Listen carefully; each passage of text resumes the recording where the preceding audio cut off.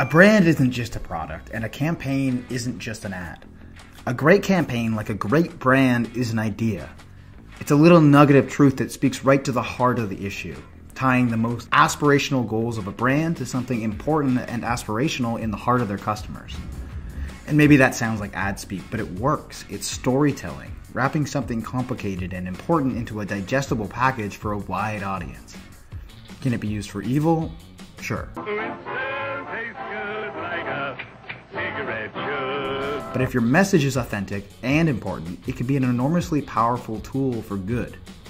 We can all benefit from understanding how to make a better campaign, how to tap into those exceptional ideas. And the best way to be better is to study the best. So let's dive in. To really get the genius of Dove's Real Beauty campaign, we need to appreciate the context it first existed in. It's easy to forget that a couple years ago, beauty companies sold perfection, almost exclusively. And Real Beauty was a response to that, and it changed the industry. It's a perfect example of a campaign that taps into something that wasn't already being discussed. It's real insight. What Dove noticed is that the way beauty was presented was excluding a whole segment of their audience, a whole segment of society, and made people feel worse, not better about themselves. A brand that could tap into that feeling of discontent, of alienation, could create a sense of love, of wonder, of appreciation in their audience. The most famous iterations of the Real Beauty campaign feature women describing themselves in not necessarily flattering terms, and an artist showing that what they saw as flaws could really be beautiful. Nike is far from a perfect company. There's plenty of valid criticism about their business model, what they represent, but you can't deny their brand. Just Do It is brilliance. Just Do It was the beginning of Nike embracing that connection to athletic achievement, aspiration, and conquering adversity. And the campaign itself was always simple. Powerful images of great athletic heroes in powerful positions, huge moments, with a simple line. And it's no small thing that the line itself is simple and catchy. It fits in a real conversation. It's something that people would actually say.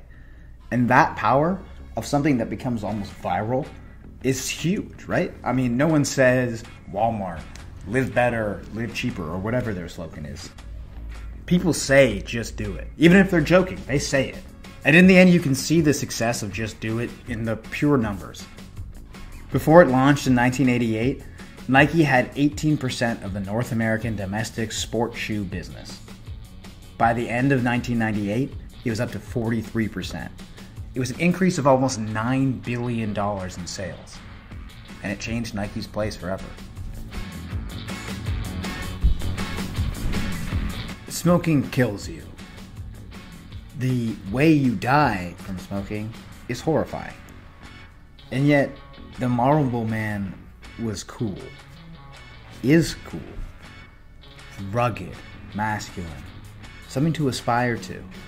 And in the ads created for years, Marlboro made their name synonymous with masculinity. They didn't sell cigarettes, they sold a lifestyle. They sold adventure. They sold daring. They sold bravado. And it worked. And here we obviously see that not all campaigns have positive effects. Spreading smoking is borderline evil.